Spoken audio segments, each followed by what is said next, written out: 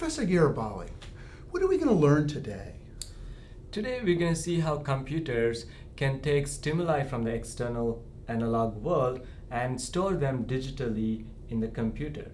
So take an example. Here's an example of a volume knob in a rotational form or as a slider. And what's essentially happening here is that the position is a variable resistance. So if we can convert this variable resistance to, say, voltages between some range, 0 to 3 volts, 3.3 volts, then we can take that voltage and store it inside our computer as a 12-bit number using an analog to digital converter. That means that any signal that we can convert into a voltage could then be entered into the computer with the A to D. That is correct. Let me show you some examples. The first is a strain gauge, and it could be used to measure force or pressure. Here's a thermistor that can be used to measure temperature. Here's another temperature sensor. It's an integrated circuit.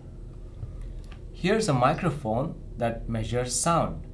And here's a digital camera. It looks at the image and creates a two-dimensional digital array of what it sees.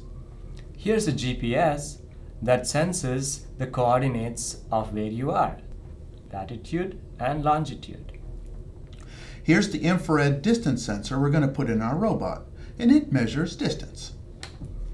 Here's another distance sensor. This is an ultrasonic distance sensor that gives you distance. And here is a catheter that measures biopotentials. This ring right here is inside the heart, and it allows the pacemaker to measure the biopotentials in your heart. Yes, as a matter of fact, the launch pad has internal sensors for sensing temperature. So what are we going to build? We're going to build a robot. And the robot car we're going to build will use infrared sensors. This is different from our bump sensors, which sensed an obstacle by actually colliding with it. Now, we're going to measure the distance from the obstacle, and then we're going to take evasive action so that we can avert bumping against the obstacle. So this is a classic control system. In other words, our objective is to drive straight down the middle of the road. And we're going to begin by sensing where we are to tell where we are relative to the middle of the road. And then the software in the computer will then adjust the power to the two motors in an attempt to drive fast and straight.